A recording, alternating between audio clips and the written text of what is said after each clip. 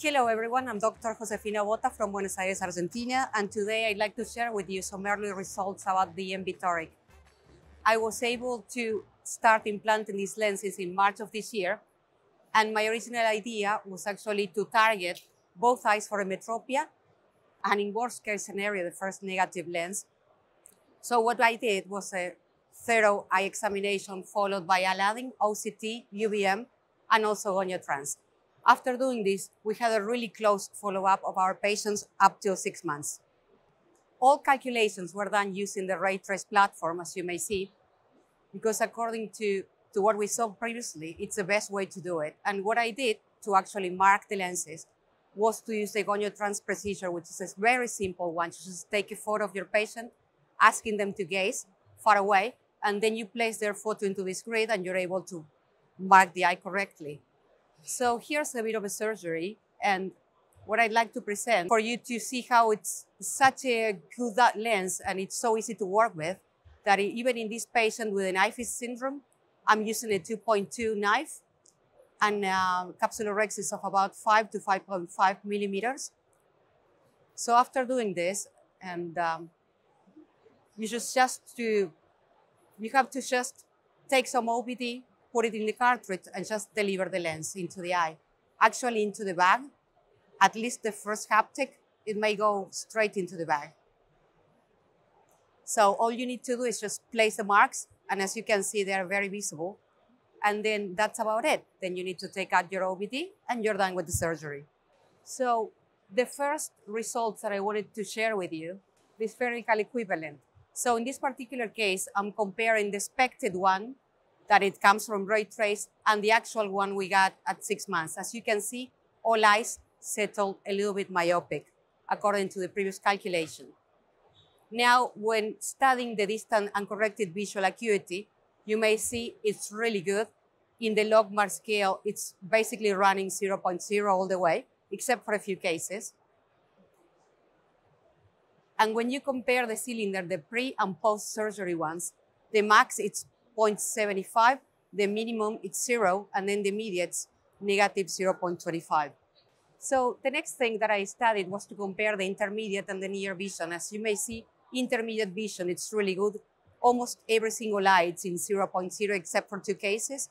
But then also you need to be aware that the near vision, it's actually working really well. This is measured in logMAR as well.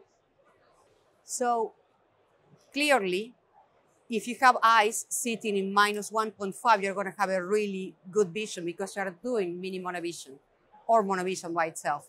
But this by itself, it wasn't able to explain to me why they were performing so well for near vision. So I had a second look into some of my patients and started to study the positive spherical aberration of their cornea. And this is my personal conclusion. Of course, it's not statistical information yet because we need more cases, but you may see a tendency of how when cornea aberration works with the aberration of our lens, they actually perform really well for near vision, uncorrected near vision.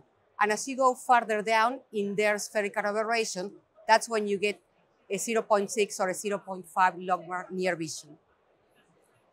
So this is my current way of placing my patients.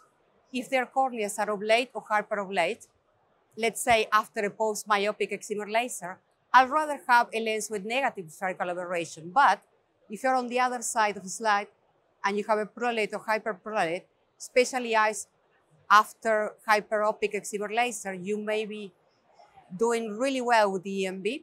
And actually, you may also use it for keratoconus patients, especially now with the use of the EMV Toric. So as a conclusion, it's a very permissive landing zone lens with excellent distant and intermediate visual acuity and a very reasonable functional near visual acuity with no in-back rotation.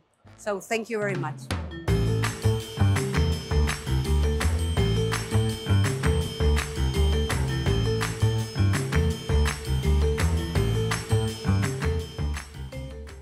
Having the chance of working with trifocal lens, we all know they all work really well, but there are always going to be some patients that have a little bit difficult personality or patients with some corneal ectasia. In those particular cases, I would much rather go for EMV and EMV Toric. Also, you need to take into consideration the pricing of both products. And when you're able to give them something else besides monofocal or monovision, it's a really win-win situation. The best advice I could give to you is to actually start using the Ray Pro, because it's an excellent platform that it's been created by Rayner. And what they do is they collect data from all your patients. It doesn't matter whether it's a Rayner lens or not. So you're going to have their responses, their true, honest responses, how comfortable they feel about the implantation, are there any dysphotopsias, etc. And then you're going to be able to get that information back since day one to 2 years into your surgeries. For you as a surgeon, it's very important to know how your patients really feel. To actually know how comfortable they feel, I think it's a great thing. So I'm very thankful to Rayner.